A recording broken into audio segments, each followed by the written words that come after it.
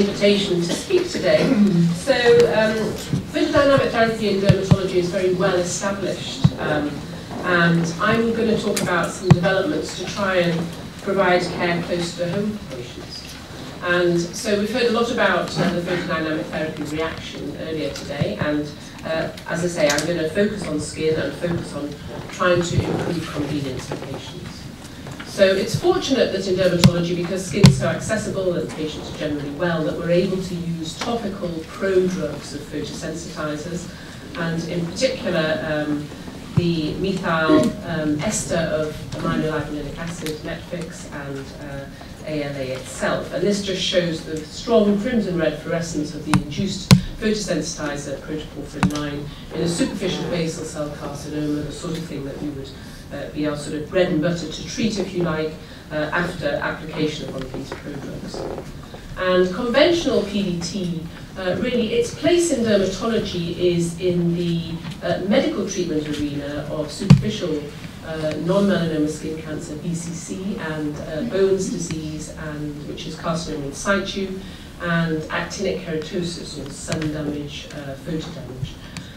And conventional PDT has really been around since 1990, and as I say, it's established in most dermatology departments. However, potential disadvantages of this for patients are that it does involve coming up to hospital for half a day, so there's time involved for patients and staff, it can be inconvenient, and pain with conventional PDT can be a problem. So if you ask patients what's important for them, the key things really are that treatment is comfortable, it's effective, and that it's as convenient as possible. So therein lies the challenge. And this just shows an image of a patient having hospital-based PDT using an LED light to head and neck. And these are some of the examples of the sorts of lesions that would be suitable for treatment with PDT. And as you can see, apart from the one top right, which would of course be just as amenable to cutting out or 5-fluorouracil or a variety of other treatments, you'll see that many of the lesions we're treating are not those that would otherwise be conducive to excision by surgery or appropriately treated by surgery. So it's in particular large, superficial or multiple and field change, what we would call low-risk lesions that don't have metastatic potential. But pain can limit the successful delivery of PDT with hospital-based treatment, and in particular we find that pain, for example, of bald heads which are covered in field change carcinogenesis and precancerous change can be quite painful if you expose these to red light irradiation in the hospital. Other indicators that may predict painful experience with hospital-based PDT are very strong fluorescence and actinic keratoses. And this pie chart bottom left really shows our historic data from when we started doing PDT using proprietary ALA in the mid-1990s. And at that point, really, hospital-based PDT was described as severely painful by 16% of patients and moderately painful by 50%. So of course that's not as good as we want. And in another publication actually they reported that almost half of all patients having hospital-based PDT needed some pain intervention. So things have moved on a lot since then, and I'm going to just show some of the developments. One of the areas of development in terms of looking at ways to try and improve tolerance for patients is that it's very clear, and this is data from our own work for superficial BCC treated with PDT, that if you reduce the irradiance, i.e. the rate at which you deliver your light, then the percentage of patients who report significant pain drops off quite dramatically, particularly at these lower irradiance rates below 50 milliwatts per centimetre squared. So there are ways in which we can reduce irradiance. We can just get patients to sit for longer, to have the same dose delivered. That, of course, is not at all efficient for patient care, and it's not at all efficient for delivery of clinic services in a hospital setting. We can also we have developed low irradiance portable devices that enable patients to have treatment at home. And we can also use the exemplar of daylight as a very low irradiance light source for daylight PDT delivery. And I'm going to talk about these two areas. So ambulatory PDT, this was work developed by ourselves in the photobiology unit. Professor Jimmy Ferguson and Harry Mosley initiated this work in conjunction with Ivor Samuels and the team at the University of St Andrews. And this has resulted in a spin-out company, Ambicare Health. And the purpose of developing these portable inorganic LEDs was really to provide convenience for patients. And this is the very prototype device, and this is the battery pack. And so what happens is the patient comes up to hospital, has the methylaminolavulinic acid cream applied to the lesion, to the skin, and then immediately this ambulatory LED device is adhered to the patient, to the area, and the patient then goes home, and it's automated to be switched off for 3 hours, allowing the protoporphyrin 9 to build up, and then it automatically switches on and irradiates at very low irradiance, so around 7 milliwatts per centimetre squared, in contrast to hospital-based LEDs, which are generally around 85 milliwatts per centimetre squared, and it delivers a standard light dose of 75 joules per centimetre squared over a 3-hour period. In our very early work with this, one of the sort of advantages that we noted was it seemed that these patients tolerated treatment extremely well. Back then we looked and our median pain scores were only 1 out of 10, compared at that point with a historical conventional PDT cohort of 6 out of 10 for hospital-based treatment. So we were encouraged by that, and we went on to do some further work introducing the use of ambulatory PDT into our clinical practice. And in our first experience in 64 patients with 81 lesions, we noted a pain score of 2. We had 26 additional patients who had both ambulatory and conventional PDT to compare with, and we found the ambulatory PDT scores were 1 out of 10, compared with the conventional at 6 out of 10. And so we were heartened about this, and most patients preferred Ambulite. Of course, this is only helpful if treatment is as effective as hospital-based PDT. But we looked at our efficacy rates and showed efficacy of 89% at 1 year, which is actually at least as good as all the reported guidelines and studies for conventional PDT. This just shows an example of a superficial BCC before and after PDT treated with ambulatory PDT. We've then just completed, and in fact the data, this is the very preliminary analysis of it, because of course all this is case series and wasn't done in a controlled setup. But we've just completed the final outcomes of a randomized comparison trial with assessor blinding comparing conventional PDT with ambulatory PDT for BCC and bones in 50 subjects. And as you'll see by the nature of the ambulite, the lesions need to be less than 2.4 centimetres. And interestingly, we have indeed shown very low ambulatory PDT scores at 1.55 median score. But we were surprised to see that there was actually no significant difference from the conventional cohort, the reason being that the conventional cohort in this study of 50 small lesions also showed rather low pain scores, lower than we'd expect with hospital-based PDT. And this maybe indicates actually that size is a huge factor here, that if you're treating very small, what we would call clean lesions and otherwise not field damaged sites, that your PDT scores will be low. However, importantly, we have shown that efficacy of the ambulatory PDT was at least as good at 1 year follow-up. So this is all very heartening data, and of course, the fact that it allows the patients to have treatment at home is a huge asset. There is quite a lot of other work going on elsewhere, and these are slides very kindly given to me by Serge Morden in Lyon, who's doing this pioneering work developing conformable light-emitting fabrics, again allowing improved care for patients with PDT, in particular to large areas, allowing it either at home or in a setting of their choice. Turning now to daylight PDT, this is another way really to be able to improve convenience for patients, and there's actually a very extensive evidence base for the use of PDT in dermatology now, using daylight as the light activator, and there's an international consensus and numerous guidelines in fact. And of course one of the questions we were keen to know is what about its role in not so sunny UK? The work was initiated in Copenhagen, and this is taken from one of the publications of Hans Christian Wolff and Steen Riegel's first papers, doing a half-head comparison study showing efficacy rates similar for daylight PDT with conventional PDT for field change actinic keratosis, But interestingly, in that study, they showed that the daylight PDT treated side was much less painful than the red light treated side. And as I say, there's a lot of literature about this, but just to very briefly summarize the two key most recent multi-center studies that have supported the use of daylight PDT for actinic keratosis on the head and neck.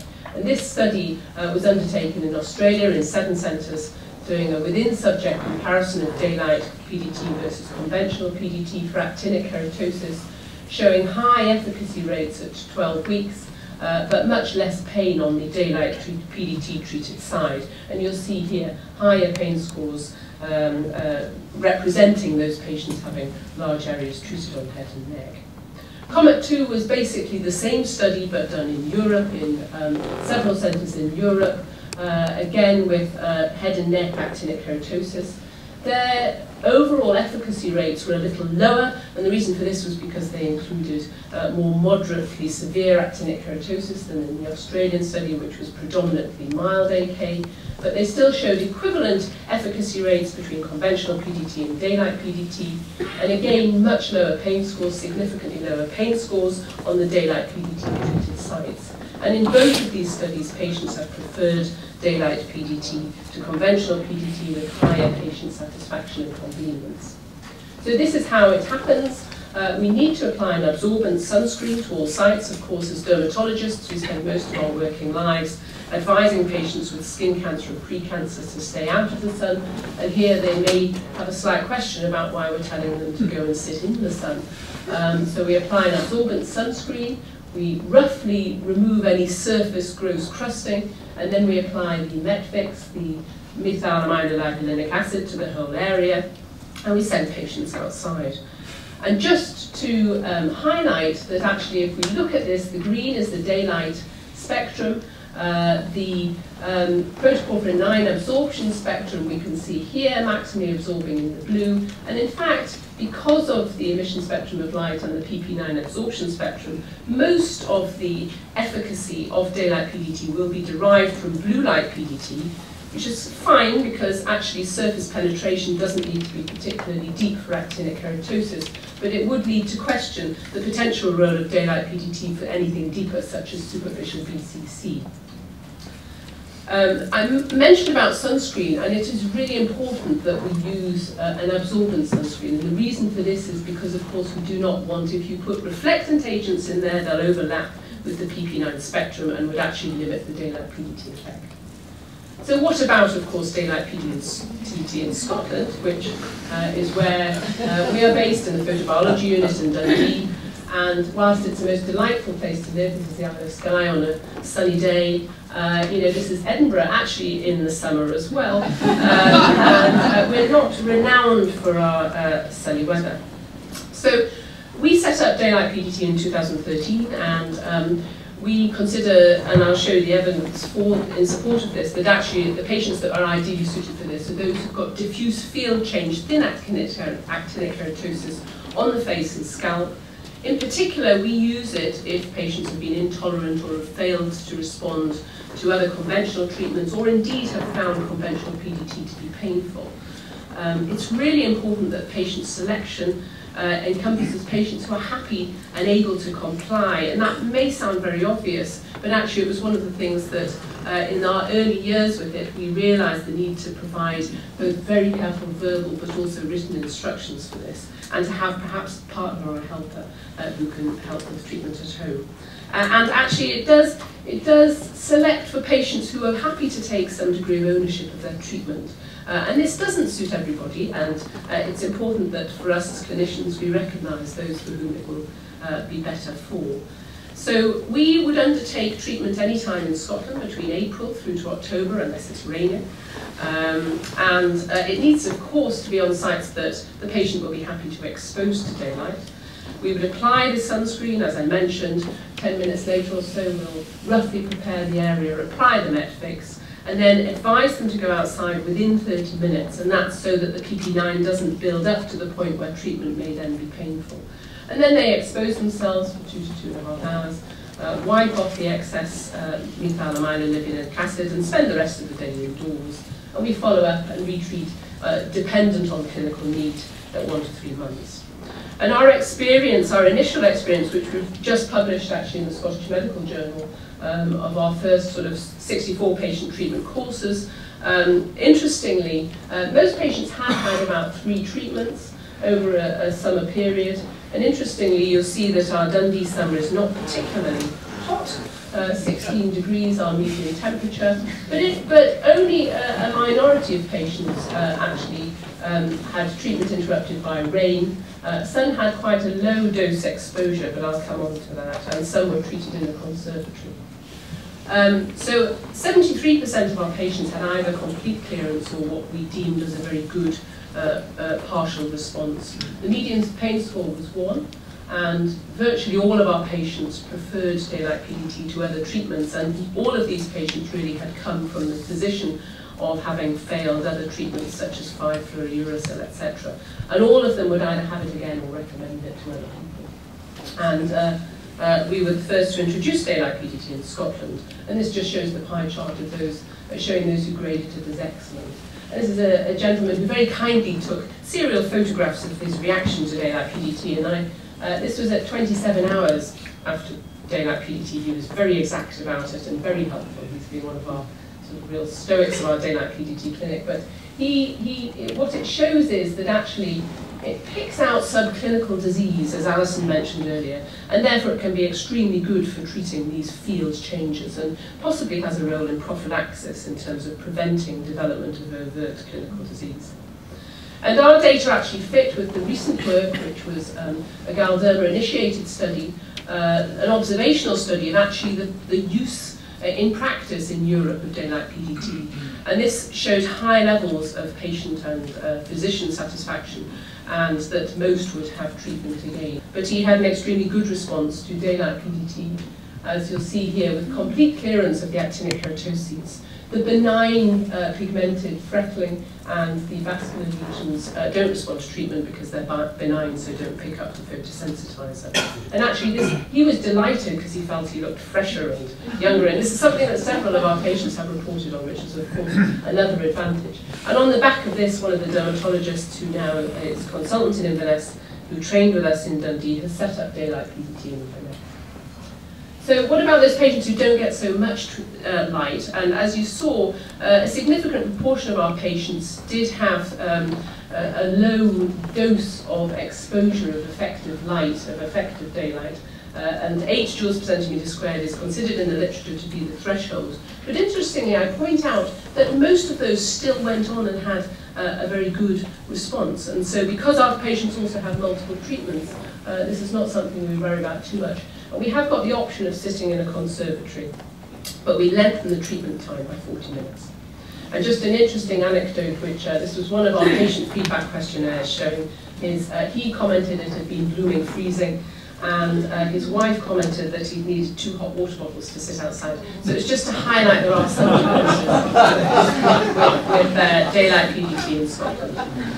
So work that Dr. Ioannidis and Dr. Paul O'Mahony and ourselves have done in the photobiology unit in collaboration with PHE and with Tom Lister in Salisbury was recently published in the BJD. This was using historical illuminance data and actually is a useful guide. I don't have time to go into the details today, showing us that actually we can probably do daylight PDT more widely throughout the year and for longer periods of the day than we maybe historically thought. And actually the whole issue of measuring the amount of light that patients are getting, providing confidence for patients and practitioners is an important area of research for us.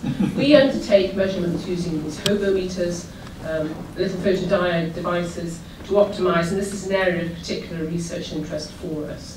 And just to show some useful guidelines for how to do daylight PDT in the UK.